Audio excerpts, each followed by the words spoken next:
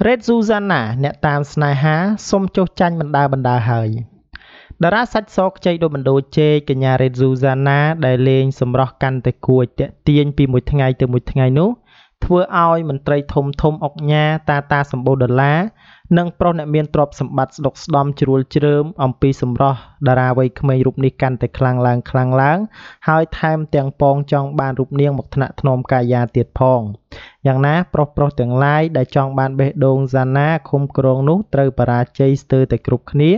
ព្រោះមិនហ៊ានសុំស្នេហ៍សាណាឡើយដោយសារនាងមិនជ្រួលជ្រើមចង់បានតំណែងជំទាវឬក៏លុយដុល្លារដែលមានបំណងនោះឡើយ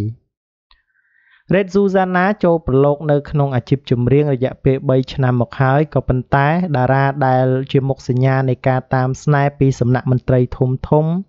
ប្រុសសម្បូរទ្រព្យសម្បត្តិស្ដុកនិងតាសម្បូរដុល្លារនេះគឺនៅមិនទាន់ប៉ះរឿងរ៉ាវស្នេហាដ៏រសើបឡើយហើយប្រុសមួយចំនួនដែលលងស្បែកសខ្ចីរបស់នាងចាប់ផ្ដើមសុំចុះចាញ់បណ្ដាព្រោះថាស្រីស្អាតរូបនេះហាក់បីដូចជាមិនអើពើចំពោះប្រុសដែលតាមសុំស្នេហ៍រូបនាងហើយចង់ជះលុយទិញបេះដូងនោះទេមិនត្រឹមតែធ្វើឲ្យតាសម្បូរដុល្លារខកចិត្តនោះទេក៏ប៉ុន្តែសាណាក៏ប្រកែក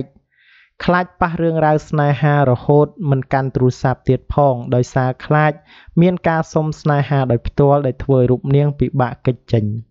អ្វីដែលធ្វើឲ្យប្រុសទាំងឡាយកាន់តែគ្មានឱកាសសាសងស្នេហ៍ជាមួយសាណាទៀតនោះគឺនាងត្រូវបានឪពុកម្ដាយតាមការពារជាប្រចាំហើយសូម្បីតែអ្នកកាសែតចង់សួរនាំនាងរឿងអំពីការងារសិល្បៈនោះក៏ត្រូវបានម្ដាយនាងឈរក្បែរនិយាយផ្ដាច់ចេញសំណួរផងដែរតា Red Susanna ពិតជាអាចគិតផុតអំពីរឿងរ៉ាវស្នេហាមែនឬក៏យ៉ាងណាមានការកត់សម្គាល់ឃើញថាមានតារាស្រីស្អាតជាច្រើនដួងមកហើយដែលបានចូលប្រឡូកសិល្បៈដំបូងគឺពួកគេបានស្បត់ស្បែកដោយតាំងចិត្តថាមិនយកខ្លួនទៅបដូរទឹកលុយនោះទេគឺសុកចិត្តរកដោយកម្លាំងញើសឈាមផ្ទាល់ក៏ប៉ុន្តែការសច្ចាទាំងនេះគឺมันបានយូរឡើយក្រោយពេលពួកគេទិញរថយន្តទំនើបនិងរស់នៅផ្ទះវិឡាស្កឹមស្កៃហើយទីបំផុតតារាខ្លះក៏ចាប់ផ្ដើមបាត់មុខ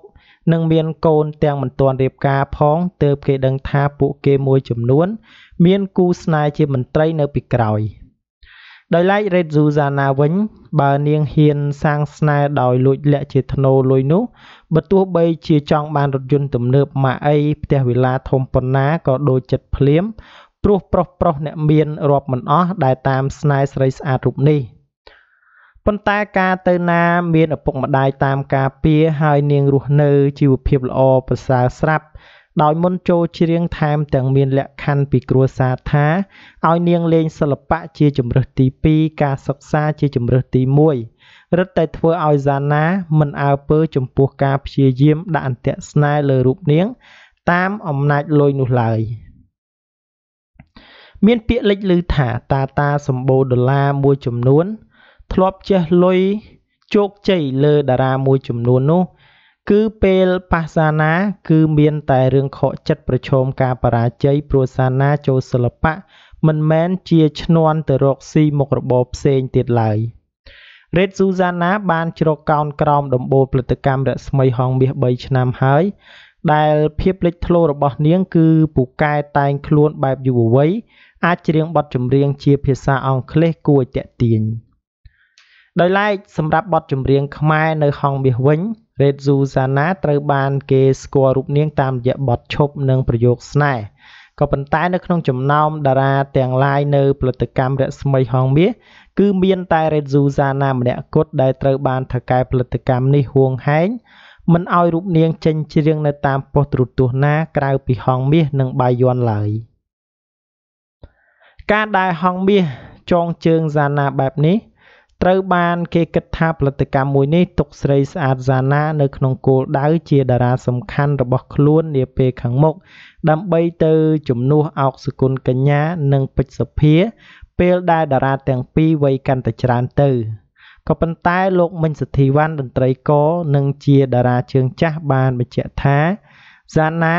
មិនអាចទៅជំនួសអោកសុគន្ធកញ្ញាបានទេនៅពេលនេះព្រោះភាពតាក់ទាញរបស់នាង